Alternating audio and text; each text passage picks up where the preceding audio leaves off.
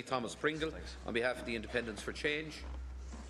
Thanks very much, John Corley. And if I could, just on behalf of the Independents for Change group, and express our sympathies to the people of Turkey after the horrific terrorist attack at Istanbul airport overnight.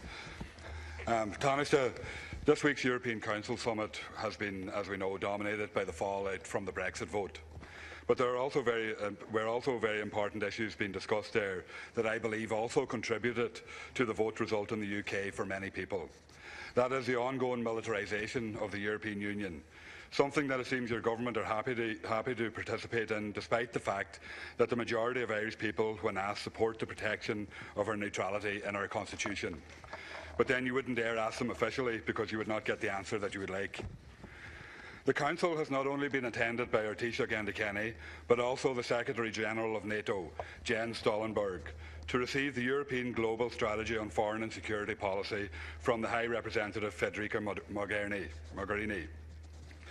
The strategy says that Europeans must be better equipped, trained and organised to act autonomously if and when necessary, and it goes on to say that we must develop the capacity for rapid response, also by tackling the procedural, financial and political obstacles which prevent the deployment of the battle groups, hamper fourth generation and reduce the effectiveness of military operations.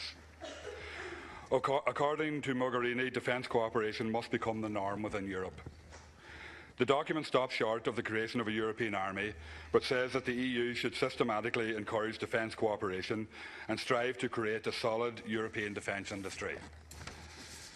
This document comes very quickly, Taoiseach, after NATO played war games in Poland, modelling an attack on Russia that even included potential nuclear strikes, as some have reported.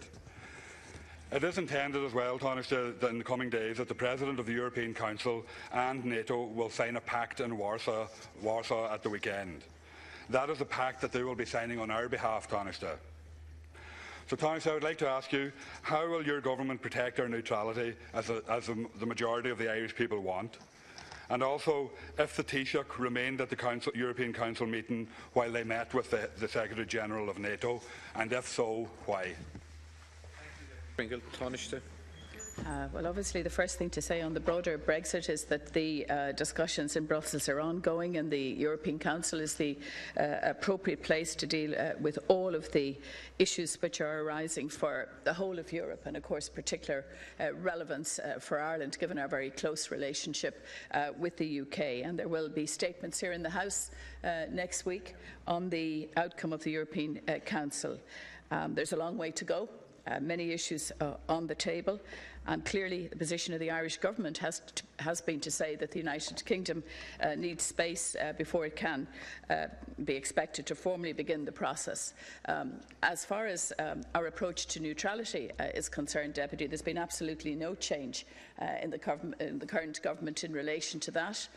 We remain committed to the triple lock process in relation to any engagement which our defence forces have. That remains absolutely in place. We've already made clear our commitment as a government to the Partnership for Peace and engagement around that.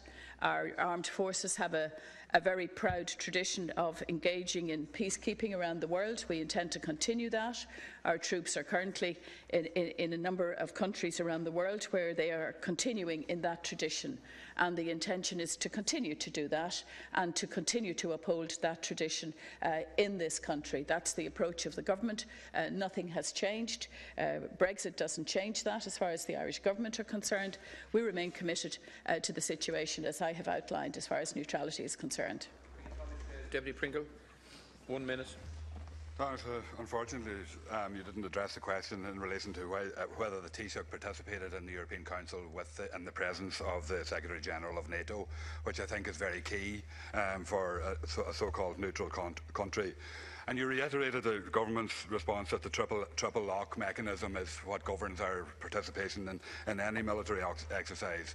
But Taoiseach, the previous government watered down the triple lock through the Defence Amendment Act in 2006, to so much so that a senior foreign affairs official has been quoted as saying that all that is needed at this stage is a benediction from the UN for Ireland to enter into a war. So that is the strength that the triple lock system actually has at this stage. And as far as I'm aware, I think the invasion of Afghanistan didn't have a UN mandate. It was mandated by the UN Security Council, which, as we know, was dominated by the Americans and the French and the British. But it wasn't sanctioned by the actual total body of the UN itself. So the question again, Taoiseach, maybe you could answer it with one word, is whether the Taoiseach actually participated in the European Council with the Secretary General of NATO, or whether he removed himself for that part of the discussion. Thank you, Deputy Pringle. Taoiseach, 1 minute to conclude. Deputy, regardless of who attended or didn't attend particular meetings, the situation is, as I've outlined to you, clearly the government, the Dáil, and there has to be obviously a UN resolution before we are involved in any particular initiative. That remains the case.